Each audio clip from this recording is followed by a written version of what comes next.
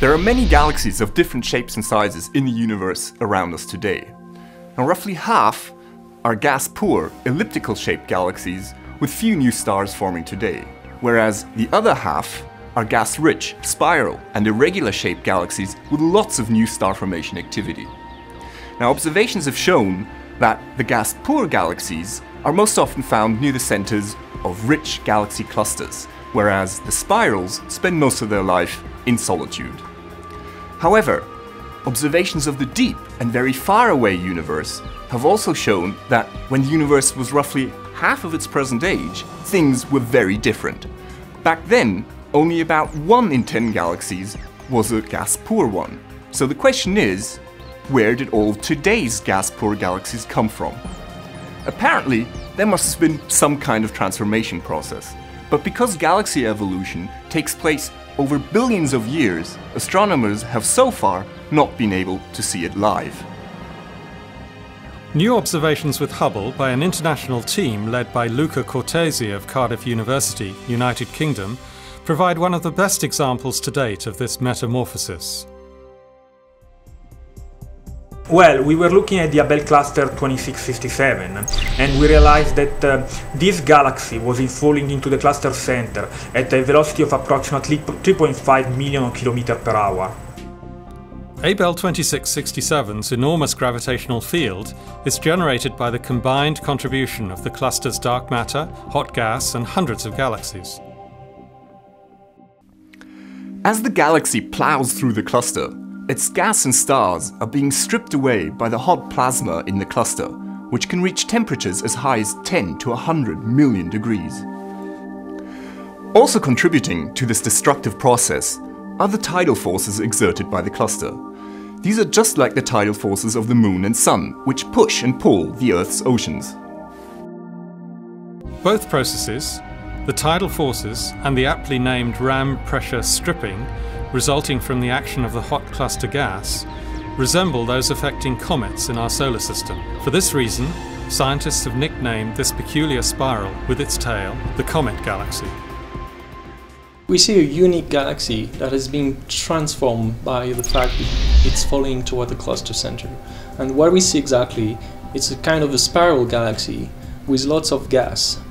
And we see a trail of stars, of blue forming stars, and also around those stars some kind of wispy gas stripped away by the fall. Furthermore, millions of now homeless stars have been snatched away from their mother galaxy, which will lead it to age prematurely. Even though its mass is slightly larger than that of the Milky Way, the spiral will inevitably lose all its gas and dust, and hence its chance of generating new stars later, so it will probably become a gas-poor galaxy left with an old population of red stars. However, in the midst of all this destruction, the cluster's strong tidal forces have triggered a baby boom of star formation. Hubble's sharp eyes have caught other spectacular effects of Abell 2667's immense mass. The giant bluish arc seen just off-center is the magnified and distorted image of a distant background galaxy seen through the gravitational lens formed by the tremendous mass concentration of the cluster. At the cluster's center, another rare feature can be seen. The vivid blue light from millions of stars created in a so-called cooling flow. Some of the hot cluster gas is cooling in a filamentary structure as it falls into the cluster's core, setting off the birth of lots of bright blue stars outshining their environment. This may be the clearest picture of this phenomenon yet. By combining the visible, infrared and X-ray views from Hubble, Spitzer, Chandra, the VLT and Keck, we can see that this discovery adds a new brushstroke to a painting where galaxies are being slowly shaped by their violent interactions with the cluster environment. Although there are many discoveries still to come, the emerging elements shed new light on the painting's mysterious nature and are revealing some of its hidden wonders. This is Dr. J signing off for the Hubblecast. Once again, nature has surprised us beyond our wildest imagination.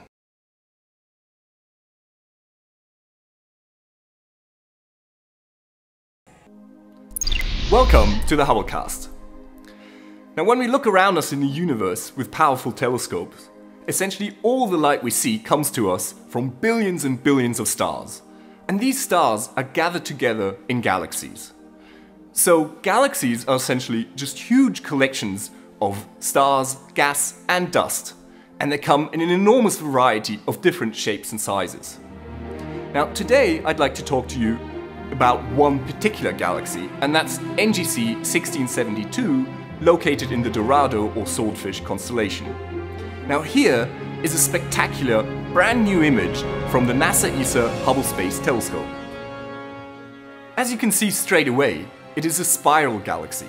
In fact, it is a prototypical example of a so-called barred spiral galaxy, and it is viewed nearly face-on.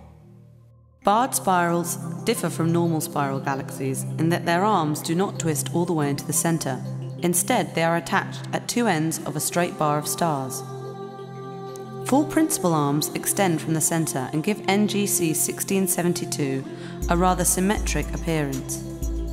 Eye-catching dust lanes extend away from the nucleus and follow the inner sides of the spiral arms. Hot young blue stars are seen in vigorous star-forming clusters in the galaxy's spiral arms. Delicate curtains of dust partially obscure the light of the stars behind them and colour them red. NGC 1672 is almost like a sister galaxy to our own galactic home, the Milky Way. The Milky Way also has a huge bar of stars, which was recently seen in great detail by the infrared eyes of the NASA Spitzer Space Telescope. The two galaxies also have in common that their spiral arms are quite loosely wrapped.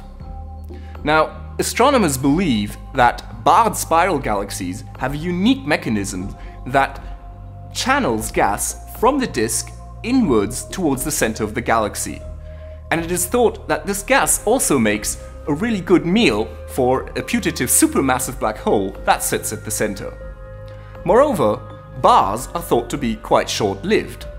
So the big question is, will non-barred spiral galaxies develop a bar in the future, or have they hosted a bar in the past that has since died out? Behind the galaxy, several more distant galaxies are seen. They are coloured caramel by the dust in NGC 1672. Also seen in the image are a few bright, much closer foreground stars from our own Milky Way. Astronomers are still puzzled about how bars actually form. They could be the result of instabilities in the disk that harbors the spiral arms, or they could develop in the aftermath of galactic collisions. In any case, the formation and evolution of bars is still a matter of debate. This is Dr. J, signing off for the Hubblecast. Once again, nature has surprised us beyond our wildest imagination.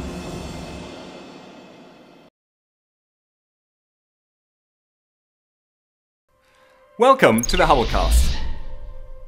Globular clusters are the homesteaders of our Milky Way galaxy, because they were born during our galaxy's formation. They are compact swarms of typically hundreds of thousands of stars that are being held together by gravity.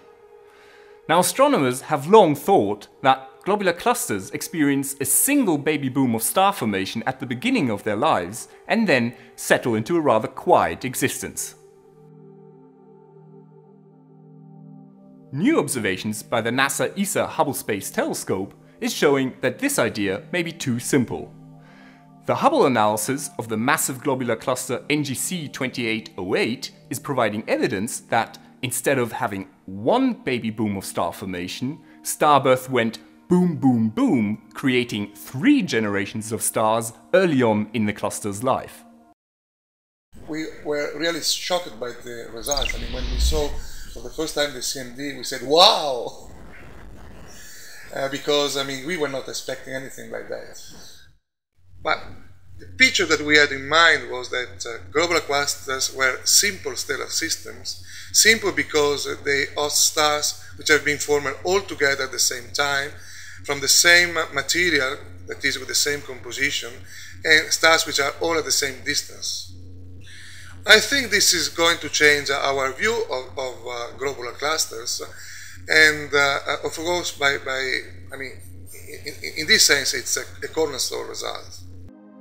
The astronomers used Hubble's advanced camera for surveys to measure the brightness, seen along this axis, and the colour of the cluster stars, seen here with blue to the left and red to the right. The measurements showed 3 distinct populations, with each successive generation appearing slightly bluer.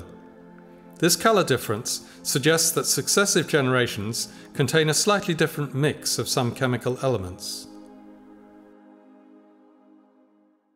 We don't really know how it happened, but it may well be that the cluster form a first generation that can expel a lot of material that only later fall down, forming a second generation of stars with completely different chemical properties. That may just an explanation and may be consistent with the fact that NGC 2808 is one of the most massive clusters in the galaxy, so able to retain all this gas. Astronomers commonly believed that globular clusters produced only a single stellar generation, because the energy from that first batch of stars cleared out the remaining gas needed for more stars. But a hefty cluster like NGC 2808, which is 2 to 3 times more massive than typical globular clusters, may have enough gravity to hold on to that gas. Although the astronomers have searched only 2 globular clusters for multiple stellar generations, they say this may be a typical occurrence in other massive clusters as well. Now, no one is taking the radical step of suggesting that previous work on other clusters is no longer valid. But this discovery does show that the study of stellar populations in globular clusters may be heading in a new direction. The team plans to use ESA's Very Large Telescope in Chile to study the chemical composition of NGC 2808. This may offer further evidence that the stars were formed at different times, and it may yield clues as to how they formed. The team will also use Hubble to hunt for multiple generations in about 10 more hefty globular clusters. This is Dr. J signing off for the Hubblecast. Once again, you've guessed it, nature has surprised us beyond our wildest imagination.